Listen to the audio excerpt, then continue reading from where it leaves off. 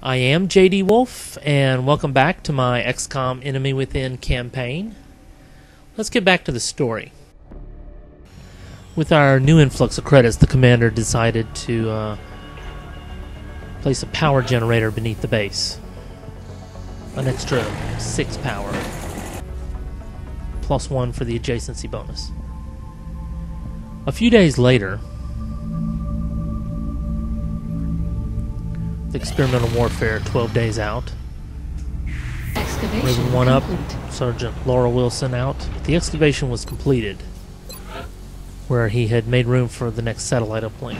So he had engineering excavate more beneath the base. The power generator was completed. The workshop was getting close.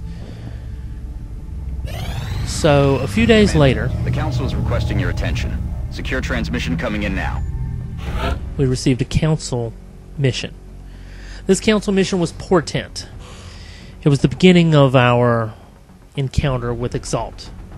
It was worth 1 scientist, 1 engineer, and 150 credits. So the commander decided to go. We are confident that you will handle this matter with discretion. The commander chose to take Echo, our sniper, Prototype, a heavy, Mama Bear, our heavy healer, and Fiona Clark, our other sniper. 2 heavies, 2 snipers. Everybody piled onto the Sky Ranger, and I took off. I flew them across China, across Saudi Arabia, into Europe, to France, specifically Lyon, France, for Operation Stone Sleep.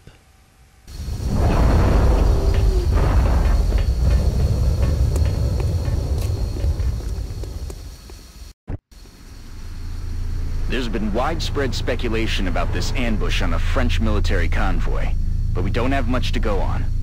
Our primary concern is the Council Intel report indicating alien activity in the area.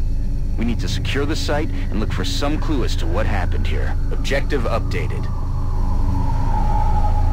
Fiona led the way, moving into the corner there in full cover. She had the sprint ability. She could move quite far. The whole team followed. They wanted to pull in, not be able to be spotted from anyone outside, and only be inside this building, so that they could slowly move toward the front of the building and then open the doors and activate the aliens from there. Still, they wanted to be careful because the building was damaged, and there's a lot of ways to see inside the building if you're not careful. Moving into the building, Fiona on one side, and Echo on the other, with the heavies in the middle.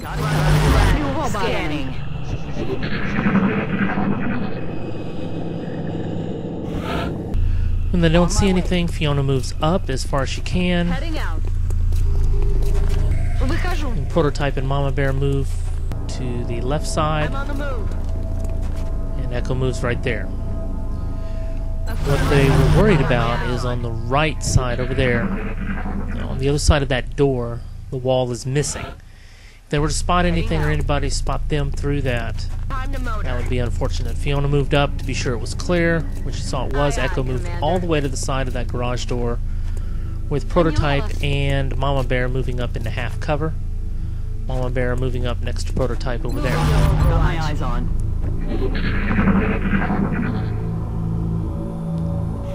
Still nothing. Of course, with the aliens already pre-programmed to appear in certain spots, they don't really have to go on Overwatch to protect themselves. Still, they do it anyway. Snipers at the door, heavies at the big door. Prototype open the door, and there they are. 2 on that side on the roof. 1 drops down, hides behind the car. The other goes inside. 2 on the ground level, facing them. They both move to the left side of the second building. Prototype takes aim at the ones on the right, since she has a nice clear shot and can encompass both, killing them with her main rocket.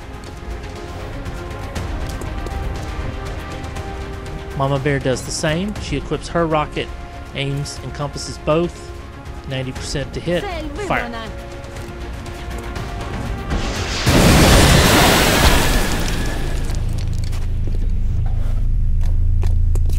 So at this point they had activated 2 groups of aliens, and rather than try and take them out with guns, they decided to just go ahead and use the rockets. You don't want to mess around with the thin men if at all possible.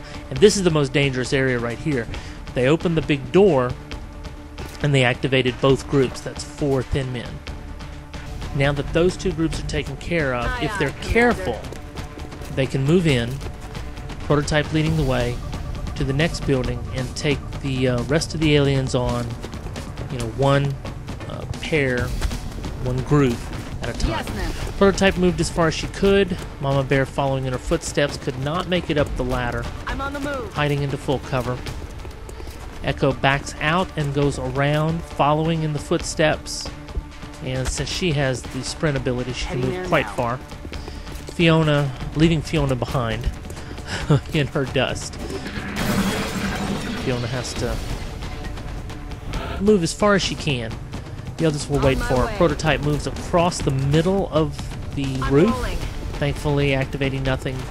Nobody on the ground can see who's on the roof. There are no holes in the roof, so that's nice. On the move. And then Mama Bear and finally Fiona moving up beside Mama Bear. I'm on it. Now the objective here is to attack one side of the building at a time. First they're gonna go and look over this right side. There now. But what they quickly discover is that Fiona, as you can see, cannot move actually to the edge and get into cover in one move. So they move her into a clear spot, but still, and Mama Bear moves up as well, so that next turn they can assault this side. Fiona moves up into that corner. In the area, Commander. New objective received. And not only do they take sight of the objective, the aliens move behind cover. She has a better chance of taking the one farther away. It's 77. And she takes it out. Echo moves up, trying to get a good angle on it. Right to the edge. She can see it. Her chance is 78 with 55 critical. She takes it. And kills it. She got the critical. Now we immediately shift to the left side. So our 2 heavies, Prototype and Mama Bear, move in that direction. Go on to Overwatch and wait for the snipers to come up and join them. Echo and Fiona. Echo can move quite a ways and still be in Overwatch. Fiona has to sprint or dash to that point. But they're all close enough to the edge now that they can move in and assault that left side of the building. Commander, looks like there's still someone alive over there. If we can bring them in for questioning, maybe we can figure out what happened here. So we do need to go get him. On the move. Echo moves to the edge and does not see anything. So basically there's no aliens over there, they believe. Moving. Though they do expect to have aliens up front. I'm on Everybody it, moves up a Commander. little bit. Not so much. They want to be close enough to where the objective here is now to get the heavies Moving. close enough to the edge to shoot that front edge. We're going to call it the front.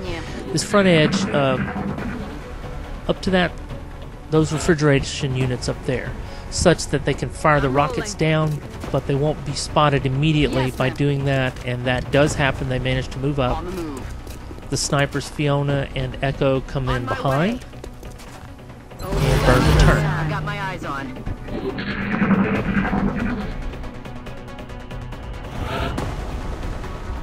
We should try to reach that survivor if we're going to get to the bottom of this. So now it's time to assault the front. Fiona moves up, activates the thin men, and unfortunately they spread out. One going one way, one going the other, which is not cool. There now. Echo says, I got this. She moves to the side, flanks the alien down below. 89 to hit, 100 critical. And just like that, they have one. Now, in order to save rockets, Fiona looks 70% with a 55 critical. That's a good chance. Bye-bye. Target's still But up. she misses the shot completely. So now it's getting a little hairy. Prototype has shredder rocket. She fires and hits. Now Mama Bear could move up and take a chance with the gun, or play it safe, go ahead and use the Shredder rocket now, and just have everybody out of rockets. But still able to kill the enemy without allowing them to take a shot. So the heavies are useful if the snipers miss. But of course, had we had 4 snipers, they could have come up beside Fiona and added their chances to hit to hers. And you know, with 3 shots going at him, he'd have gone down. Echo moves over 1 square. Everybody else is arranging themselves for the trip back. Commander, there's definitely someone still alive over there. They may be our only hope of figuring this out. Echo drops down to grab the survivor. Might as well leave me here. I have nothing to say to you people. It looks like he's the only witness to survive this fight, and for all we know, he was one of the aggressors. We need to bring him in, whether he likes it or not. We have a new objective. With her mission accomplished, Echo moves as far as she can up onto the roof, giving herself a good field of fire also. And they pull the survivor up and put him in kind of a hidden spot up on the roof. Heavies move up into full cover. Fiona moves up a bit. They're trying to spread out and cover as much area as possible in front of them. The front now being what used to be the back. And here they come. 1 thin man right in their midst, 1 on the tank. 3 Overwatch shots, 3 points of damage, 2 misses. Adjusting sights. They didn't have 4 Overwatch shots because Echo had to dash back. Prototype turns around, 83% to hit, and it's a miss. We only need 3 points of damage. Mama Bear shoots at 73%. Kills it. That leaves the 2 snipers to try to take out this 1 thin man on the ground on the tank over there. Echo moves to the side, cannot see him. Fiona moves up, thinking she can get to that spot without triggering his Overwatch, and fails. Luckily, the Overwatch shot misses, allowing her to take aim. 95 to hit, 100 critical.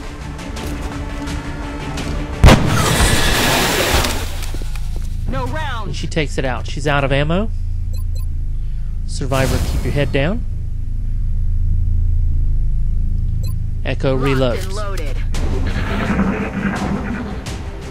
The next turn, everyone else reloads. Echo on Overwatch. Everybody holding position, allowing the poison gas to dissipate. And head down on the Survivor. In this mission, only moving the Survivor up triggers any aliens. So they feel confident they can go ahead and move up, get into position without activating anything. The heavies on the edge, Fiona right behind them. Echo moves right up to where there's one little tile of ledge remaining. Everyone on Overwatch in case something drops in. Nothing does. They move the Survivor up behind them into full cover and put themselves on Overwatch and wait for the aliens to drop in. We've got hostiles on the move. Sure enough, there's one right there on that little ledge. 4 Overwatch shots, 9 points of damage, and 2 wasted sniper shots. Let's do this. Everyone stops and reloads, holding their position. Rock and roll. Survivor head down. What are you trying to prove? And now we're ready to move forward. Prototype moves onto the first building, dashing all the way down and back up. We didn't see anybody else drop in. We're pretty confident that the map has been cleared. Mama Bear moves up behind her.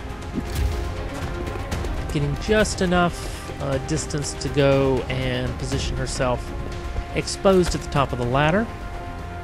Echo, having the sprint ability, can move to the now front of that first building. I call it the front. You know, what's the front, what's the back, who knows? Fiona cannot move from her position up to the roof of the other one, so she only moves into full cover there. Since she can't do that, they decide not to move Headed there now. the survivor. Prototype moves to the front, Mama Bear back middle, Running. and Fiona gets up on the roof beside Mama Bear. As a dash, Ясно. Буду на and щеку. they burn the turn again without moving the survivor. Scanning.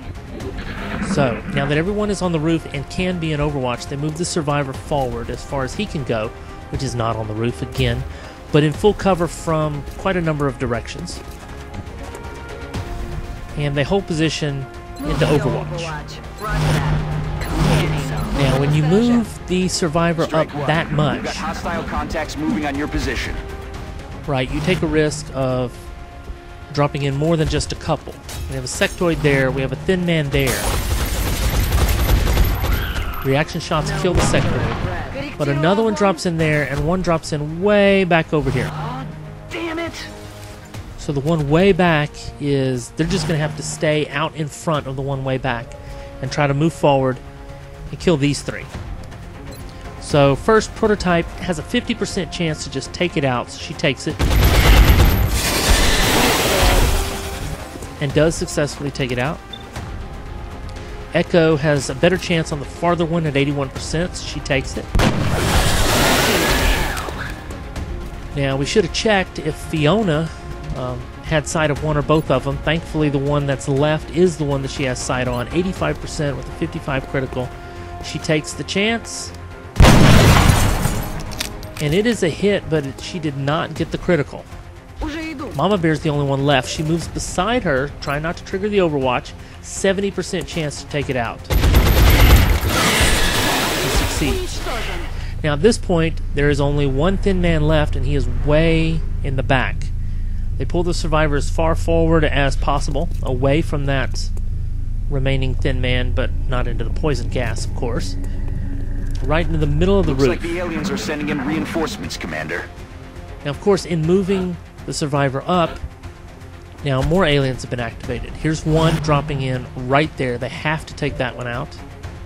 But thankfully, it's only that one. 90% chance to hit, but no chance to critical. Negative ammo. It only has one hit point. Mama Bear takes it out. Патронов больше нет. That leaves the two snipers able to go on Overwatch and protect the survivor who cannot, no matter what he does, reach the extract zone in one move. So they put him where they think he will be able to, well, they know he'll be able to reach it in one move, and hopefully not run through that thin man's Overwatch. That's They pull the snipers back. Fiona moves back into half cover there, Roger. I've got my eyes on being able to see down through the skylight and also up on the roof. Both snipers on Overwatch, and hopefully if a thin man appears, they'll be able to take it out.